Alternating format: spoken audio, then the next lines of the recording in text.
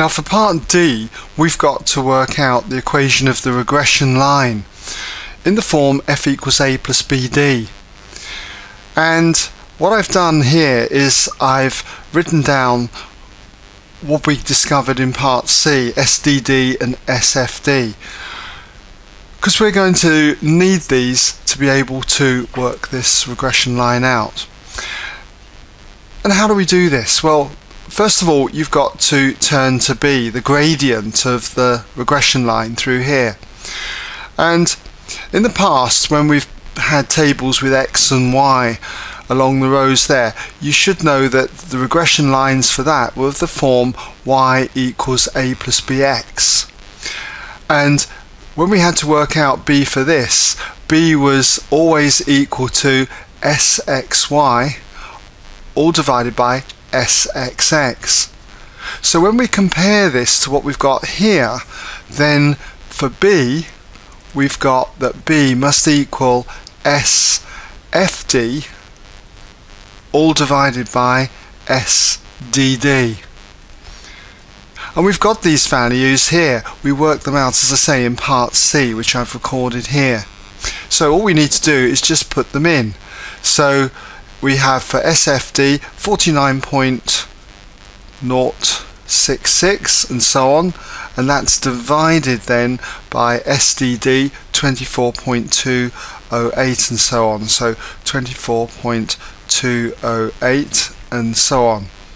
And if you work that out, equals 2.0268 and so on. Okay, so that's B. Now we've got to get A. And to get A, what we should know is that when you have got a regression line, let's just draw it here. When you've got a regression line, let's imagine that this is our x-axis and our y-axis, and this is our line coming through here, say. There's always one particular point on the line, and that is always the mean of x bar and y bar. And if you've got a point on a line, it must satisfy the equation. So we could say that y bar must equal a plus b x bar. And if you were to rearrange that to make A the subject, you would see that A equals y bar minus b x bar. So if we translate this across to this idea here, okay, then we can see that the point D bar, the mean of D, the mean of F bar, must be on this line. And so A would equal F bar minus B D bar. Okay, now how do I get the mean of F? Well, I need to obviously add up all my F values and divide by how many I've got, which is 6. So we've got that, the sum of F, it was 146. So we've got 146 then divided by 6 for F bar, minus B, well we've got B already, so we can pop that in, 2.0268 and so on. And that's multiplied by D bar, the mean of D. So we've got to add up all the D values, which we did earlier, 27.7. So we've got 27.7, and that is divided by how many we had, which was 6.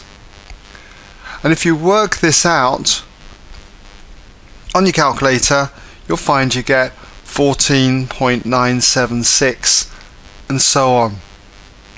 So that means that if we substitute our values for B and A back into our equation up here, we therefore have that F equals A.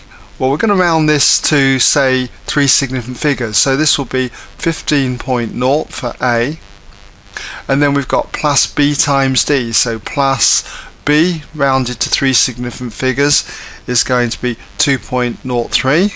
So we've got 2.03 multiplied by D. And I'll just put that as given to 3 significant figures, 3SF. Alright, so there's your equation for your line passing through here, the regression line. Okay.